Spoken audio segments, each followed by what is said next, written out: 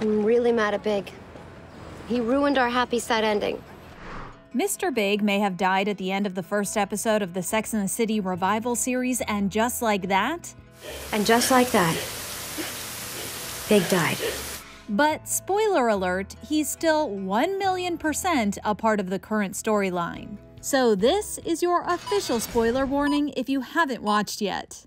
Following Big's funeral, Carrie says she feels like she's in the home stretch of grief at the will reading.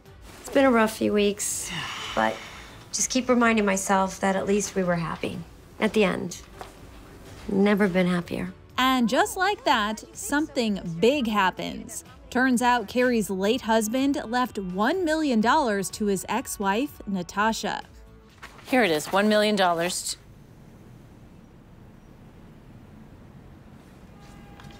What's all the drama? What's the charity?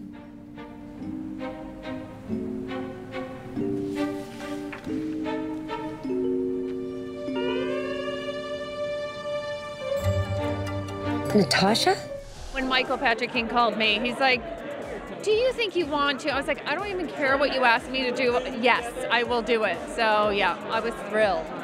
Of course, fans of Sex and the City will recall that Carrie was partially responsible for the end of Big's marriage to Natasha after she caught the two having an affair in her house. Carrie, I see you. Wait! I knew you were having an affair, but not in my house. At the time, Carrie was cheating too on her then-boyfriend, Aiden. I never meant to hurt you. I know. But I did. Flash forward to present-day Carrie, who meets with her besties, Miranda, Charlotte, and Stanford, to discuss the new development. You know what? It's not even about the money. It really isn't. I would be just as upset if I found out that he left her $10. But just, why is she in there at all? And cue Carrie obsessing over getting answers on the status of Big's relationship with Natasha. So what else don't I know?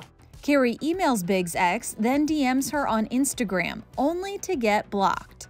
So Carrie shows up unannounced at Natasha's work after seeing her enter the building, only to be told Natasha is away in Rome.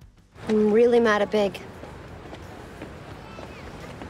I almost forgot how I used to feel all those years ago, you know, so nervous and insecure and desperate. You know, like what we had wasn't enough. Like I wasn't enough. And I just hate that after all the good years, this is what I'm left with. He ruined our happy sad ending. Carrie later has an awkward run-in with Natasha in a coffee shop bathroom and finally gets some closure.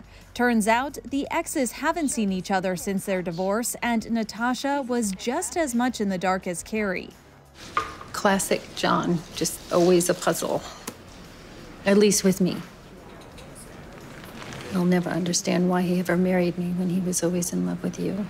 When E.T. caught up with Bridget Moynihan, who plays Natasha, at the show's premiere, she opened up about joining the revival series and how different it felt all these years later. You know what? The first year I did it, I was like Bambi in the city, fresh off the boat, never done anything before, and was, you know, literally thrown into the mix of Sex and the City. So I was nervous, didn't know what I was getting into. Now I know, and I have a few more, you know, years under my belt here, and I was just, I was on set like a fan, almost like, oh my God, I can't believe I'm back. This is so great. Seeing the fashion, seeing the girls together and playing together, it was so much fun. But back to Carrie. We felt excited about the kind of stories that we were interested in telling. We were curious as to, you know, about where they were and who they were and what was their life like and who were they now surrounded by. She decides that the will money was Big's way of apologizing to Natasha for cheating on her and ending their marriage on such terrible terms. And while fans may still be reeling from Big's death, I love that people are upset. It means they care. the show's creator, Michael Patrick King, told E.T. his death was important for the storyline of the new series.